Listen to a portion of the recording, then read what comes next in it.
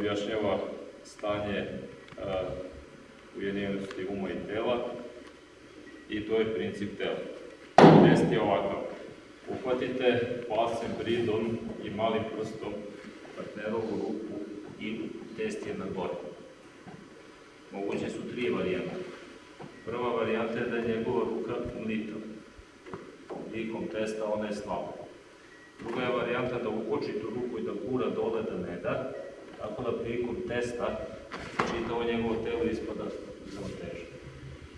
Oba ova stanja su rezultat uznemirenog uma, pošto je naše telo odraz našeg uma, onda kad je um uznemiren, kruto i mlitavo stanje su slabi.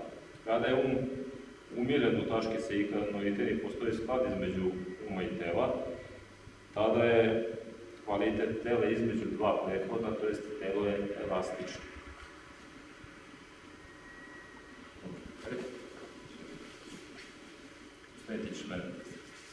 Znači jednostavno, kako sedite, ovo je mlitava ruka, ovo je kruta ruka,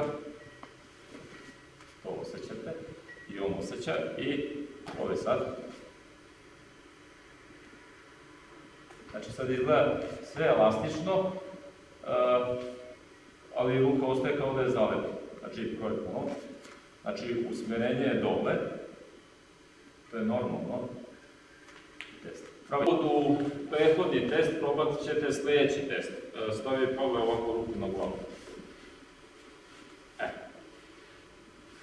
Onaj koji testira stavit će jednu ruku dole na rame da ima upor, drugom rukom će da uhvati partnerovu ruku i težit će da odvoji partnerovu ruku od partnerove glave. Ako mu je ruka mlitava ili ako ukoči ruku, pošto imam bolju poziciju, ovo je lako. Sad ću ja to tići. Znači, gledajte, kad stavite ruku ovako, ako imate usmerenje kroz dlan, to je kao i ovde, to je znači da želite da pritiskate dole. To znači, ako ja pritiskam ovako, a on vuče gore, ja vučem ovako, on ovako, pošto je u boljoj poziciji, on će to da odvuče. Jer on kad bi bio mnogo jači od njega, on to ne bi mogao da odvuče. Međutim, kad stavite ruku, ako je vaše usmerenje ovom linijom ovako, to jest kroz prste dole, znači usmerenje je kroz prste dole, onda to izgleda kao da je zalepljeno. Razumete, jel?